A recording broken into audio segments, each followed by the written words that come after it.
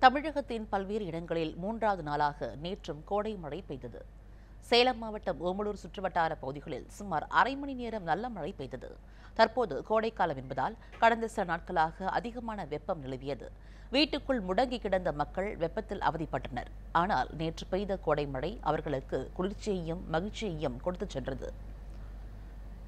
ஆத்தூர் மற்றும் சுற்றுவட்டார பகுதிகளிலும் சுமார் ஒரு மணி நேரம் நல்ல மழை பெய்தது. இடியுடன் பெய்த கனமழையால் சாலைகளில் மழைநீர் பெருக்கெடுத்து ஓடியது. தடை உத்தரவின் போது அரசின் எச்சரிக்கையையும் மீறி சாலைகளில் சுற்றித் திரிந்தவர்கள் மழை பெய்ததால் வீடுகளில் முடங்கினர். இந்த மழையால் வெப்பம் தணிந்து இதமான சூழல் நிலவியது. தருமபுரி மாவட்டம் பாலக்கோடு சுற்றுவட்டார பகுதியில் கோடை மழை கொட்டியது. மாரண்டஹள்ளி, சோமனஹள்ளி, பெப்பிடி, பெல்ரம்பட்டி, வெள்ளிச்சந்தை உள்ளிட்ட பகுதிகளில் சூறைக்காற்றுடன் நல்ல மழை பெய்தது.